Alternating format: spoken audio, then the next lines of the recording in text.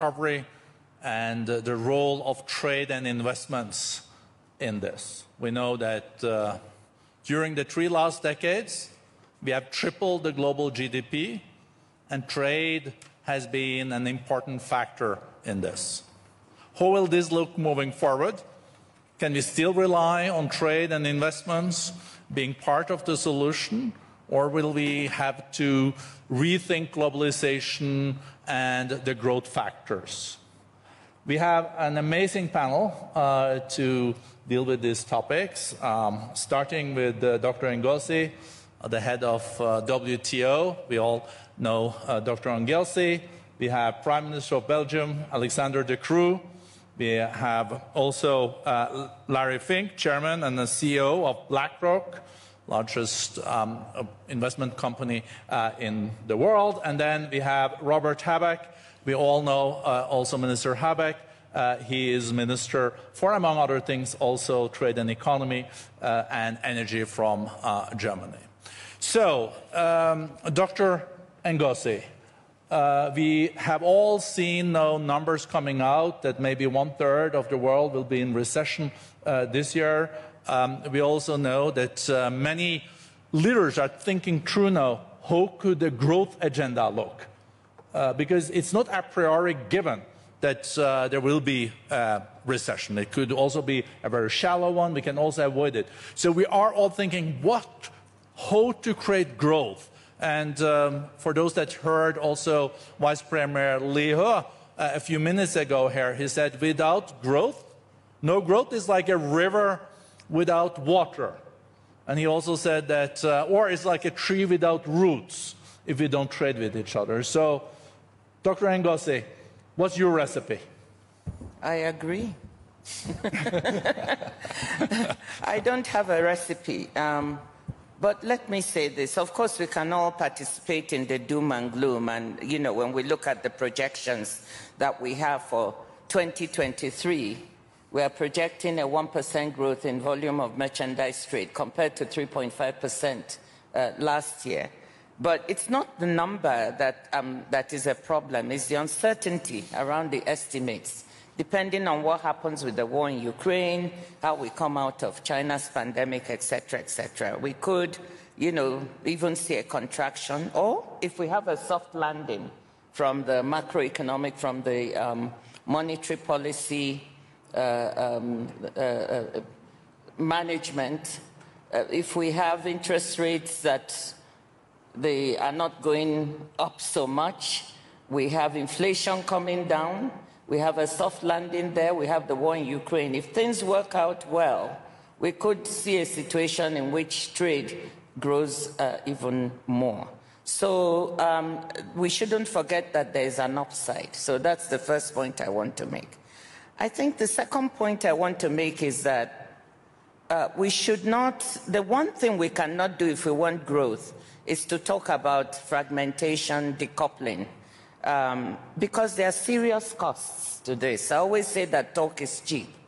But when we look at the simulations we've done at the WTO, if the world were to decouple into 2 trading blocks, it would cost 5% decrease in global GDP over the longer term. That's huge. That's more than what we lost in the financial crisis. So, and for emerging markets and developing countries, it would be even worse, like 12%, double-digit losses. So we should, this is one way, one thing we cannot do if we want to talk about growth. Now, what can we do?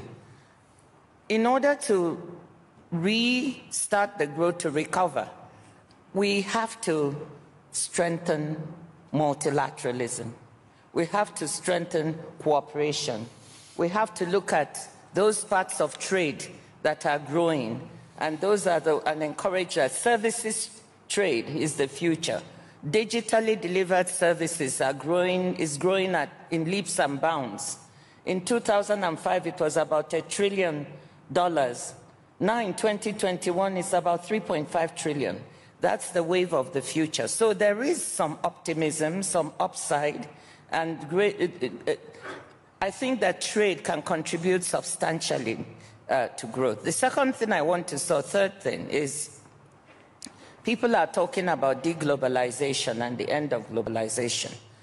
One, let's not forget globalization had its problems, but it did lift more than 1 billion people out of poverty. Two, we need a new type of globalization, not the old type, what we are calling re-globalization at the WTO, that seeks to take advantage of the opportunities that we see now in the vulnerability of supply chains. When you're building resilience, use this to bring in those who were at the margins of the global value chains, those countries and those peoples. Decentralize and diversify your supply chains to these areas. And this is another way you can grow these economies and grow trade and grow the world. Let me leave it there for now. Thank you. Based on, yeah, and she deserves the applause. I agree. Don't be shy. Larry Fink, you heard what Dr. Ngozi said, that further fragmentation of the global economy will come at a price. How do you see the role of private sector in creating and being part of a growth model or a growth compound moving forward? How do you see trade and investments being a part of that?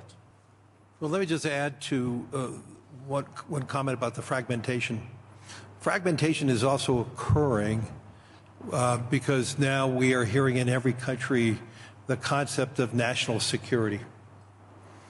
Whether it's national security for chips, national security for energy.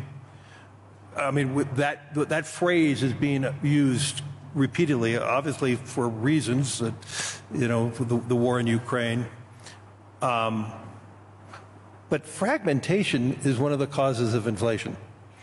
Because when you overlay something more important than price, something called national security, you're willing to substitute or sacrifice price.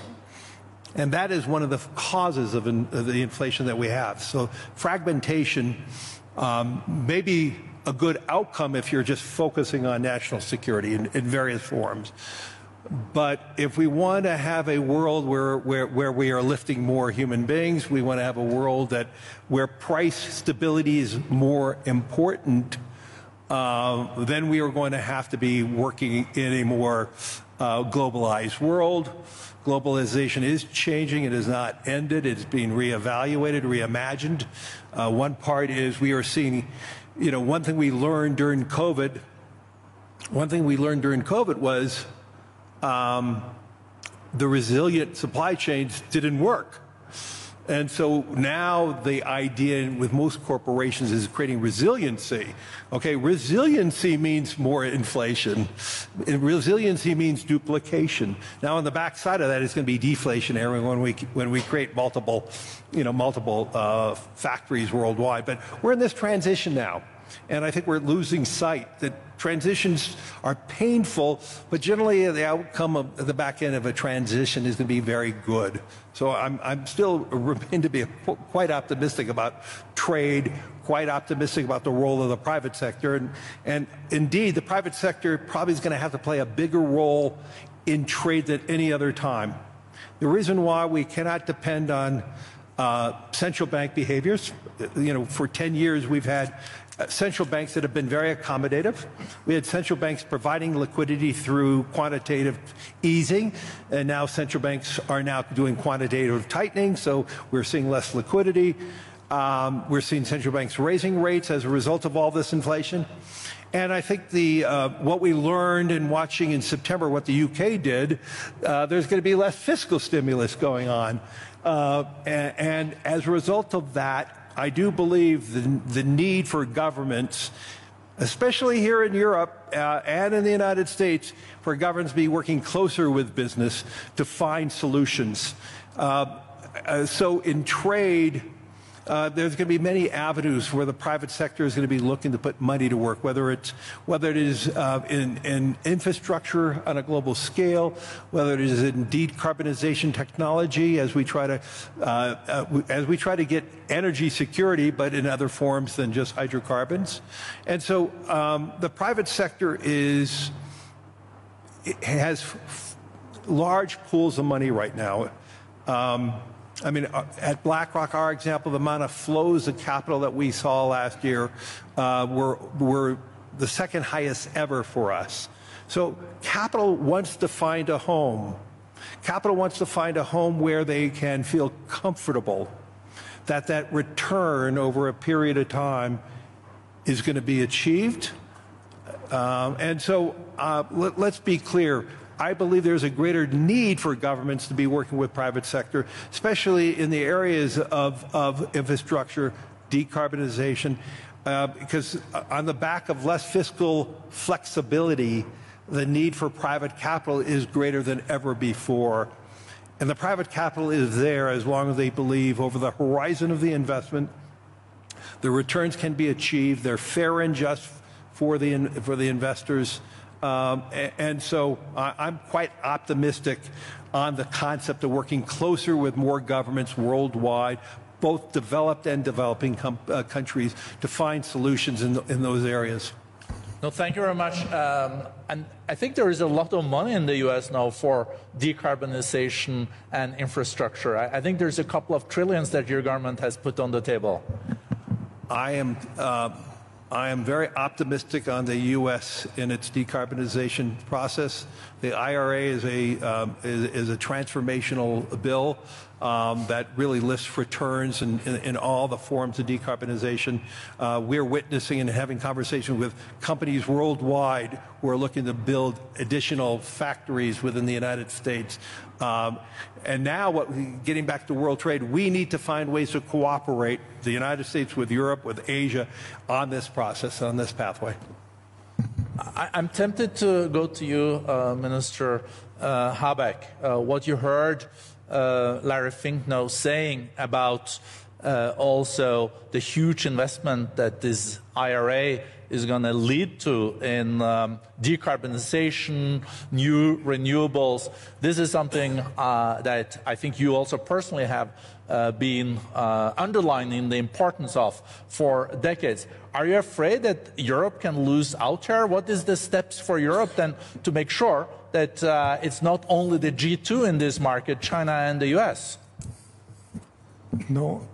No, I'm not afraid that Europe will lose the competition, but the competition it is, to be quite honest. And Larry, you just mentioned additional factories will be built.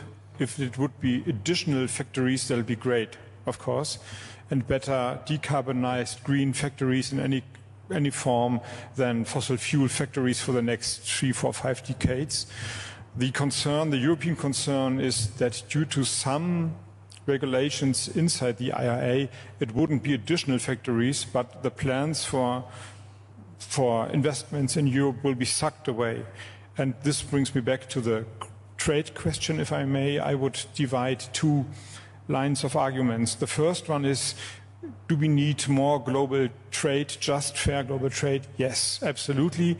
And I can remember last year when I was in Davos, or it wasn't last year, yeah, it was last year, but it was in May, I was always asked, when is Germany going to sign or ratify the CETA agreement and all the other things? And we did so, and we achieved it by changing the trade agency in Germany and in Europe, the agenda. And we now include climate issues and social issues in our view on trade. So the old world, if I can say so, was free trade is super. There was one part of the assignment, all the guys gathering in Davos who said, yeah, this is the way forward. And others, you know, I'm from the Green Party, were a little bit more skeptical and say, you exclude everything that is going in the direction of sustainability. But these are not obstacles of trade. These are rights people voted and fight for. So you have to include that. And this is, I think, the future of trade. This is what Ursula von der Leyen said, and I think this is what the global agreement is. So if we can concentrate on this, we can foster the trade worldwide once again on another level. And it's fine that you are nodding, because this is always bilateral agreements. Mostly it will be. And the second issue I would like to make is that I see a decoupling, and this is threatening, because we are seeing a decoupling of economic growth and market-driven economies and democracies. So I think we have to understand and to learn, from my perspective, it is impossible to have an open liberal democracy without a market-driven economy, but surely you can have a market-driven economy without democracy. There's a decoupling. And this brings me to WTO, to the UN, to all the multilateral organizations. We can surely find ways of better, fairer, more sustainable trade agreements, and we can foster this. But we need grounds for debate what the global rules also values are. And this is multilateral, can only be multilateral. And to solve all the problems, the Global Risk Report mentioned pandemic, climate crisis, social crisis, we need global collaboration. So yes, to bilateral trade agreements, but in the end we have to stick to the idea of multilateral institutions. Thank you. One thing that also Larry Fink mentioned to you, Prime Minister, the crew, was at least indirectly this notion of friendshoring. So the decoupling means that you are then buying from countries that you are allied with. So, for example, some manufacturing is moving from China to Mexico, and then US is happy to buy. The security element now in trade, how do you look at that? And how to make sure that that doesn't become so big that it has real negative impact on global growth? Because trade has also had the mission of exporting deflation. For example, China has exported so much deflation, and when will we see that again? So what are the balancing acts here on nearshoring, friendshoring, but at the same time not losing the baby with the bathwater? Well, I think that we've seen it over the last years. What happens if trade is being made difficult? Look at the amount of instability in the world it has led. I mean, during COVID, we had moments where the trade lanes were less open, and it's led to all types of problems. Supply chains were disorganized, and all the Western world was impacted, but especially the developing world, the impact was a gigantic one. So free trade is an element about prosperity, but it's also about security, because the gigantic instability in the world today, one of the reasons is that trade is being made difficult. That's one important element. The second element is that this trade agenda, it's about stabilizing the world, but it's also about decarbonizing the world. And there, honestly, I think the world can only be happy with the fact that the United States has moved to the right side of the table. And we've been waiting for that. And I know that in Europe, some people are criticizing IRA. And there are elements where we should talk. We should talk on certain elements which might look a bit unfair. But on a global scheme, we can only be happy with IRA, because finally, the #1 economic powerhouse in the world says decarbonizing is part of our trade agenda. So welcome on our side. Let's work together and let's see how we can make this work. But just a short question there. If you then see European companies moving to the US because they say that they have better, it's lower taxes, it's more incentives available, what is your response? Well, I think the response should be our own scheme.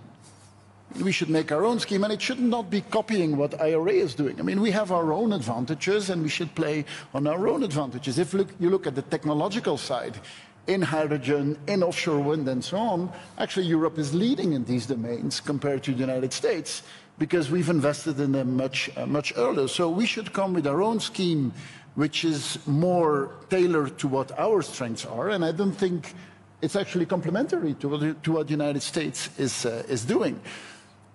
And it should be an answer to the forces that you see within Europe today, which are forces which demand for derogations on the state aid rules. And that is a risk. I mean, the European Union works well because it is one common market where a gigantic market such as Germany works perfectly together with a smaller market like Belgium, because it's one common market with common rules.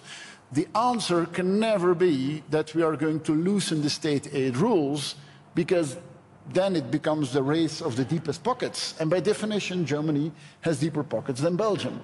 That's not the game what we might get into. That should never be the answer. The answer should be, and I think President of the Commission von der Leyen gave some hints this morning here in Davos on what this scheme should look at.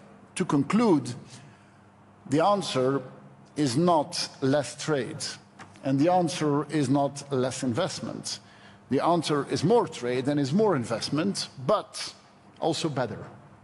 And that's the key component. It's better trade and better investment, and schemes such as our IRA and the European scheme should be the right answer to that.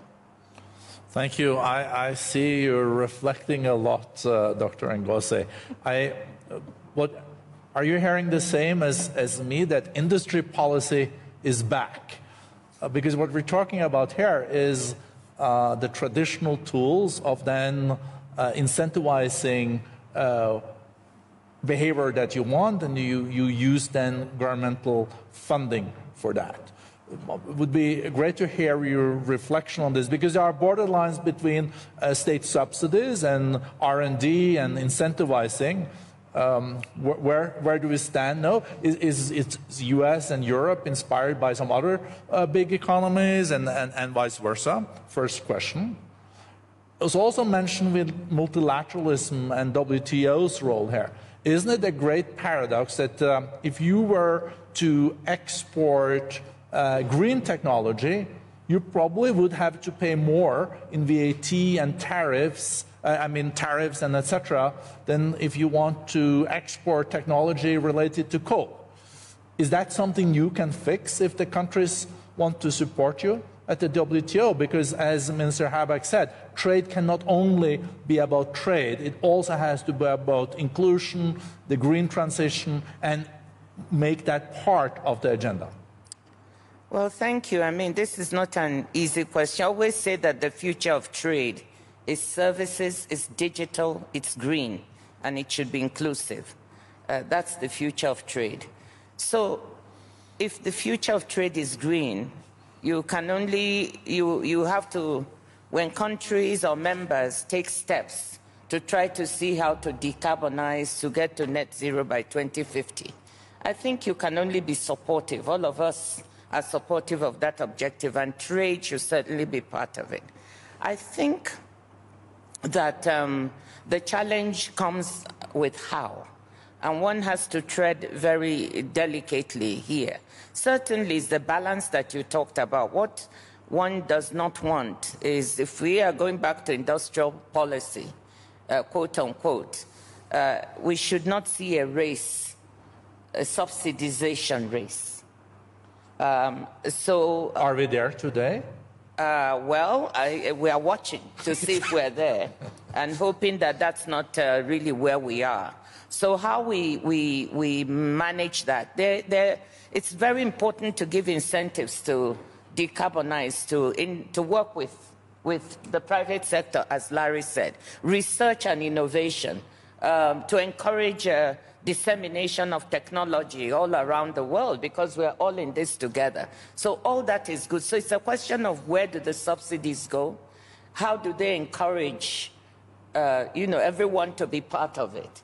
And what's the balance? Because if it's a race, then you know that, of course, emerging markets and developing countries will not be able to compete in such a subsidy race. So I'm hoping that what we are seeing is going to be a balanced and nuanced approach to decarbonizing, and not something else.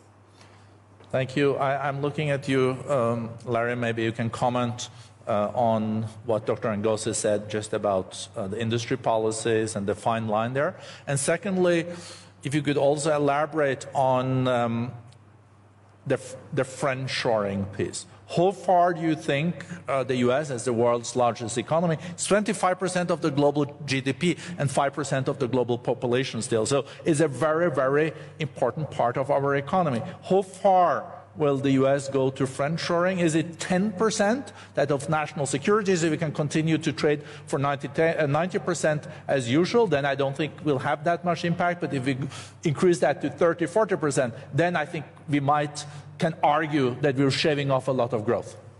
Can I also comment on friendshoring after Larry does? Yes, of course. And then the two other gentlemen also want to comment. I'm not sure it's just friendshoring.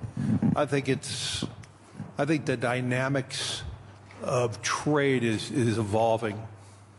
It's evolving to have your manufacturing closer to your demand. I think that is one of the major components as you start thinking about more resilient, more redundant supply chains. The time and distance of manufacturing to the destination is now becoming a bigger issue. The dependency on a few ports has proven to be not a good outcome. And so when we think about Mexico specifically, you know, Mexico's advantage is it has lower wages than China. It has an educated workforce. It has a pro-business engagement at the moment. You can transport the goods via train into the United States. And so all those elements is not just friendshoring, it is just the dynamism of trade. And I think this is going to occur more and more. Mexico is not going to be the sole beneficiary of that change. I think Eastern Europe is going to be a beneficiary. I think Turkey is going to be a beneficiary.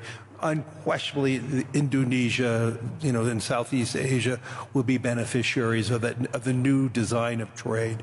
So I don't look at it as just. I wouldn't even call it friendshoring as much. I mean, I think the resiliency of the United States having two oceans, having two allies, is a strong geopolitical advantage, having Canada and Mexico. So, but I think more South America can be a beneficiary of this concept, especially Brazil. So I think that's just a natural phenomenon that's occurring, and I don't think we're biasing because we want to have a friend. I think it's always good to have doing your trade with closer allies. So let's be clear. I think that is a good outcome in any circumstances. But look, I think private capital seeks the highest and fairest return, and so, you know, as long as we are living under the laws of the world, the laws of the, you know, where the money is being created from. I mean, you know, all the money that BlackRock manages, none of it's our money. And so we have to be responsible, and as a fiduciary, making sure if we're investing for a pension fund from Germany or a pension from Belgium or a pension from the United States, we have a responsibility of finding the best return that we believe will have the safest and opportunity for that, and that's what we do. We do believe, though, that working alongside with governments on building a more resilient world, it can be a good component and can create the durable and resilient returns that our investors are looking for. But let's be clear. What we are trying to do at BlackRock for our asset owners, it's not philanthropy. You know, what we're trying to do is making sure that as the largest manager of retirement assets in the world, we have an enormous responsibility in making sure those retirement assets are durable and sustains inflation, sustains geopolitical risk, that over a long period of time people can have a retirement that they live in dignity and with safety. Thank you. So we'll go shortly to Dr. Ngozi, then we'll go to Prime Minister De Croo, and then Minister Habeck. We have seen an evolving this with trade. It started after COVID with this, this notion of just in time was not sufficient anymore. So we launched, it was launched just in case. And then the friend-shoring piece came, and you look very worried, Dr. Ngozi. Huh? Maybe I should smile, smile more. No, Maybe I shouldn't try to read the people's body language either, huh? No, I just want to say on the, look, we have to admit there's an issue. We've seen the vulnerability of supply chains during the pandemic, the war in Ukraine. So we have to admit that the concentration of manufacturing or concentration of raw materials in very few countries is a problem that we need to deal with. We need to build resilience and diversify. So for me, that's not the issue is how. How do we do this? And I think the question of building resilience, we should have a broader mind frame and approach to it than we normally would. That's why when people talk of friend-shoring, I get a little nervous because I don't know who is a friend. You know, and a friend today cannot, maybe tomorrow will not be a friend. Also, when you say that, I never hear any countries in Africa mentioned. Larry said now Indonesia could benefit and Brazil, but there's potential for green hydrogen in Namibia. You know, and Morocco is doing very well, and Tunisia could be a place. So when people talk of friend-shoring, they immediately think of, you know, Europe, the US, and some of the other large emerging markets. So I just want to plead with us to diversify, because some of these other places, when they have the right environment for investment, could equally be candidates for building resilience, for diversifying supply chains. And business was doing it anyway, moving away from China anyhow, because, you know, the costs of production in China were rising. People were moving to Vietnam, Bangladesh, other places. So let's just open our minds when we talk about this friend-shoring to be more inclusive. That's all. Open our minds? Yeah, in Europe, there's a lot of discussion today about what we call strategic autonomy. And to me, it is not so much about autonomy, it is much more about strategic. We as a European continent, we have no ambition to be autonomous. I mean, we are the #1 trading partner in the world, and we should remain the #1 trading partner in the world. But on some domains, we should manage it in a more strategic way. And diversification, indeed, is the element. I mean, as a European continent, what have we found out? We were dependent on Russia for energy. Big issue. It's not the fact that we're dependent on importing energy. That's not the issue. But being so dependent on one country, obviously, turned out to be a big problem. Let's be fair. For our security, we're very dependent on the United States. And the United States are our friends, but being too dependent even on a friend is not a good thing. Even within NATO, NATO would function better if we both pull our weight. And on some technologies, too dependent on China. And so the element of strategic autonomy is more about how do you manage this? And for example, in semiconductors, that is a case in point. Semiconductors, a lot of the fundamental research, for example, is done in Belgium. We have an excellent research center. Everyone is doing their research there. But then if we need these semiconductors, they're being produced in one part of the world where you could ask questions if from a strategic perspective, it's safe what we are doing for the moment. And the EU Chips Act is an answer to that, and the US Chips Act is an answer to that as well. And that then links to an element you mentioned about industrial policy. And this is a topic where, 5 years ago here, I'm sure industrial policy was not really a very sexy topic. I mean, no one would really talk about it. Today, it's top of the agenda, and it should be top of the agenda, because we see that so many industries have become very strategic. It does not mean that we should do it on our own. We should remain open to the world, but we should do some more thinking, some more what-ifs, some more scenario building on how things could evolve. And there may be a last element. There the WTO has a pivotal role to play. But multilateral organizations such as the WTO, they are as strong as how strong we want them to be. I mean, it's us, the members of that organization, that give them some autonomy or do not give them autonomy. And that's an appeal to all of us. In this world trade, which is shifting towards something much more strategic than before, organizations such as the WTO should have the firepower to be able to manage that new reality. Thank you.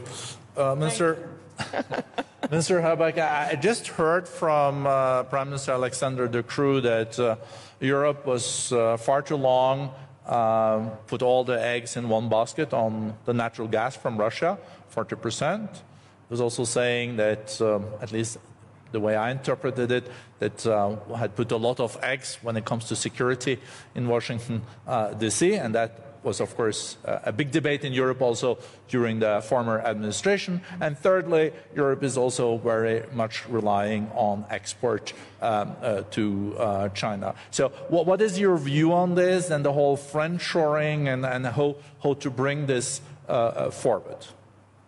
And Germany is very influential here. It's the fourth largest economy. So we're talking about really economic powerhouse. Yes, and maybe I can start with one correction that is not very delightful for me. It was not Europe that was relied on Russian gas. Mainly it was Germany. I was trying to be diplomatic. And this was a big mistake. And looking back in history, it's hard to understand how this mistake could be made, because the decision to build Nord Stream 2 and to sell our gas storages, some of them the biggest ones, to Gazprom, and to sell some of the oil refineries to Rosneft, was made in 2015, 1 year after the occupation of Crimea. So this is astonishing looking backwards, and it was Europe that paid the price for the German dependency of Russian gas, and therefore, of course, an obligation arises that Germany has to contribute to Europe's growth, wealth, and help other countries as well. The good thing is, maybe not the good thing, but one thing is that we have managed to make these crises, and it was a threatening crisis in the last year, manageable in a way. It's not over, of course, but the storages are full. We just discussed it. 90% in the mid of January. This is something, and we have achieved 3 LNG terminals and 10 months building time. So our airport in Berlin took 10 years or something like that, and this was unexpected, but it is possible. It was possible, and therefore now we have a stable situation. The gas price is now 55 euros. This is unexpected, I would say. It gives us the hope that we can manage and reduce the recession that is threatening Europe and Germany at the most. But coming back to your question, I would say that now we have reached exactly the point where it hurts a little bit, because in an idle world, there are no such things as bad political intentions. All countries will contribute to a multilateral world and talk to each other, don't use weapons, don't have armies, and don't use their economic situation for an advantage against others. But we've learned, talking about energy, it's obvious, but the same goes, or could go at least, for digitalization and telecommunication, that this is not the case. And I would also argue, in an idle world, state aid or subsidies are, in a market-driven economy, only always the last answers of a state, only reserved for these areas where the market is not covering the demand and the supply. But this is not the case. We see it now, and the discussion about IRA and Europe is mainly which subsidies are fair and which are unfair. So subsidies and state aids are given for the advantage for the own economy, and this goes always also for Europe. Therefore, we need the control of the single market and DG competition, but the decision must be faster and stronger, and if it takes 2 years' time to take a decision, this is too long. So I think this is what I would like to understand what the President said the other hour here on the stage. And last thing, coming back to what the Prime Minister said, in an idle European world, my idea would be that we have a common European fiscal policy, not only money policy, but also fiscal policy, but this we don't have. And therefore, of course, national economies, national states, national ministries for economic affairs are doing their job in a way. And I would like to add in brackets, in an ideal European world, my idea is that one day or the other we have a common federal European republic, but brackets closed. This is not for today. So, but see, it's highly political, and therefore we are not in an ideal political world. And my idea is, coming back to what the Prime Minister said, yes, we need some resilience capacities in critical sectors. It would be stupid to rely on, in this complicated political world where interests are gaining and globalization is under pressure, to say the least, of interest spheres and geopolitical rooms for maneuver. There I would argue that we need some knowledge and some capacities in all critical areas. This counts for digitalization. This is the reason for the Digital Market Act, but the same goes for some ground knowledge and capacity for batteries, for raw materials, for semiconductors, and for solar panels, and of course medical production, and so on and so on. We don't have to stick to the green economies. So therefore, the open fair trade is not the last answer. It's the right answer, but not the last answer. We will always be challenged with the need for some own production capacities for critical infrastructure to have a resilient economy also in times of crisis. Thank you. Fascinating discussion. We have 3 minutes left, and we will have an award prize, also an award ceremony. So we will be sitting here during that. But we have 3 minutes. So Larry, 1.5 minutes, and then Dr. Ngozi, and then we'll go to the award ceremony. Larry, you want to give a short closing comment? Well, you know, when I think about the need for global trade and the need to have a more resilient world and world economy, I actually believe the only way we're going to achieve that is we have more governments focusing on the concept of hope. If you look back in the last 3 years, I think the word hope has been forgotten. We are seeing a declining birth rates worldwide, accelerated during COVID. We have more polarization in the world politically. We have more anger. We have a war. And if we're going to really re-engage growth, people have to have a belief that in investing money today for something that you're going to get back in 20, 30 years, you only do that if you believe tomorrow is a better place to be. If you don't believe tomorrow is a better place to be, and obviously a lot of families are questioning that, you keep all your money in a bank and you don't invest. And we're seeing more and more of that throughout the world right now. And so the key for the private sector is for leaders of businesses to try to find more ways of hope. But I would urge more governmental officials to think about that word too. It has been absent in our dialogue for the last 3 years as we focus on a mortality related to COVID, and we focus on a war, and we focus on other issues. And it's put a lot of fear in a lot of people, and we need to find a way to reinstill hope for more people in the world that tomorrow is going to be better. Thank you.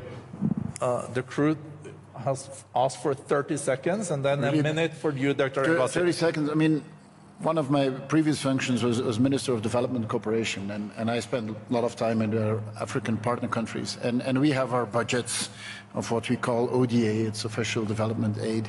And all that is interesting, and you can do interesting projects. But the number one reason that lifted 1 billion people out of poverty is not ODA. It's not what governments do. It's trade. And it's because there's a profit to be made. And a profit is not bad. I mean, and I'm not advocating for monopoly profits. I'm advocating for fair profits. But having a business case and having a stable environment and having trade is the number one reason of how we lift people out of poverty. And there is still way too many people in the world who live in poverty. So if you don't believe in trade, I mean, at least for that, let's do it, because it's proven the number one way how you get people out of misery. Dr. Ngozi, with that comment, you don't need a last comment, do you? I don't. I was about to say that that's a really nice wrap-up, but I'll add one sentence to it. It's just to emphasize that for all the problems of the global commons we face today, We cannot solve them without multilateralism, without cooperation, without coming together. And trade is really a strong part of the solution. Whether we are talking about decarbonizing the world, you cannot do it without trade because you can't transfer the technologies. Solving the pandemic, much as we solve vulnerable supply chains, we also saw that trade helped us get goods from one part of the world to the other, technologies for vaccines. So if we want to recover, and we want to recover strongly, we need trade. I'm strongly supporting what the Prime Minister said, and so we shouldn't throw out the baby with the bathwater. Thank you.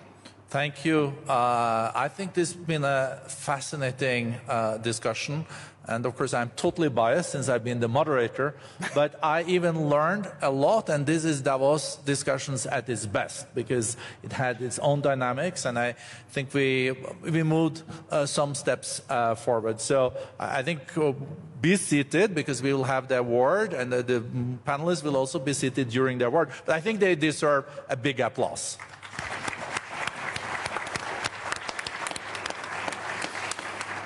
But this is also then a very good segue into the next segment. Is the Schwab Foundation has existed for 25 years, and their role has been super critical in awarding social entrepreneurs all over the world. So we'll see a short presentation, and then the chairperson, Hilde Schwab, will present this year's awardees, very courageous awardees. So if the technique now works, we'll see.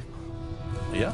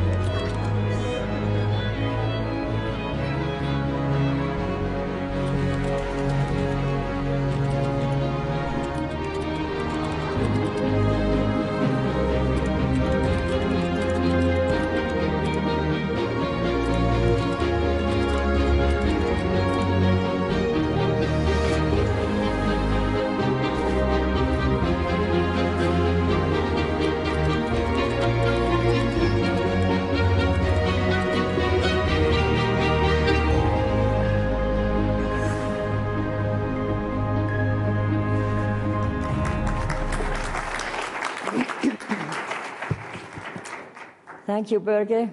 Larry, I can assure you, here comes hope. I want to present the social entrepreneurs of the year 2023. They're all struggling, as we all do, but they are very positive and optimistic in what they are doing. I'm delighted to announce the Schwab Foundation Social Innovators for the year 2023. This January is the 25th anniversary of the Schwab Foundation for Social Entrepreneurship. Klaus and I established the foundation in 1998 because we sensed that a distinct, more innovative approach to tackling complex problems associated with social inequality and environmental challenges was emerging. We saw a new generation of pioneers who channeled their passion, resources, creativity, and sense of injustice, and dedicated themselves to finding ways to achieve real change in the world around us. The World Economic Forum has always acted in the spirit of entrepreneurship in the global public interest, and we have always respected and been inspired by social entrepreneurs. For over 2 decades, we have now championed the work of social innovators, bringing their work and models to the attention of world leaders with the partnership and support of the World Economic Forum. An impact assessment published in 2022 reported that over 700 million lives have been directly improved by the work of this community of over 400 pioneering change leaders. The Schwab Foundation Awards are hosted in a long-standing partnership together with the Motsepe Foundation, founded on the philosophy of Ubuntu, the African concept of giving and caring for your neighbor and your community. Our sincere thanks go to Patrice and Precious Moloi Motsepe, co-founders of the Motsepe Foundation. It is now my great pleasure to announce the leading social innovators of the year 2023. We recognize social entrepreneurs in 4 different categories. Social entrepreneurs are founders or CEOs of a for-profit or non-for-profit social enterprise, pioneering systemic and impactful models addressing social inequalities and vulnerable ecosystems. The award goes to Adi Beitler, Nilus, Aniket Dögar, Haktarshak Empowerment Solutions, Aref Husseini, Al-Nizak Foundation, Selina De Sola, Glasswing International, Joseph Kenner, Greystone, Kola Masha, Babangona, Sabine Hack, Doctors. Second category are corporate social intrapreneurs, leaders within multinational or regional companies who drive the development of new products, services, initiatives, or business models that address societal and environmental challenges. The award goes to Benoit Bonello, Suez Group, Kanika Pal, Hindustan Unilever. The third category is the public social entrepreneurs, leaders in the public sector, in government, or in international organizations who harness the power of social innovation to create public good through policy, regulation, or public initiatives. The award goes to Her Excellency Bushra Al-Mullah, Family Care Authority of Abu Dhabi, the Honorable Mayor Ivan Aki Sawyer of Freetown, Sierra Leone. The fourth category and the new category we've defined this year is the collective social innovators. It's all about collaboration. A new award to recognize organizations coming together to address complex problems that cannot be tackled by individual actors alone, using shared knowledge, human capital, networks, and innovations to achieve a common social or environmental goal. The award goes to MAP Biomass, Tasso Azevedo, Julia Jimbo, and Marco Rosa. Project Together, Philipp von der Wippel and Henrike Schlottmann.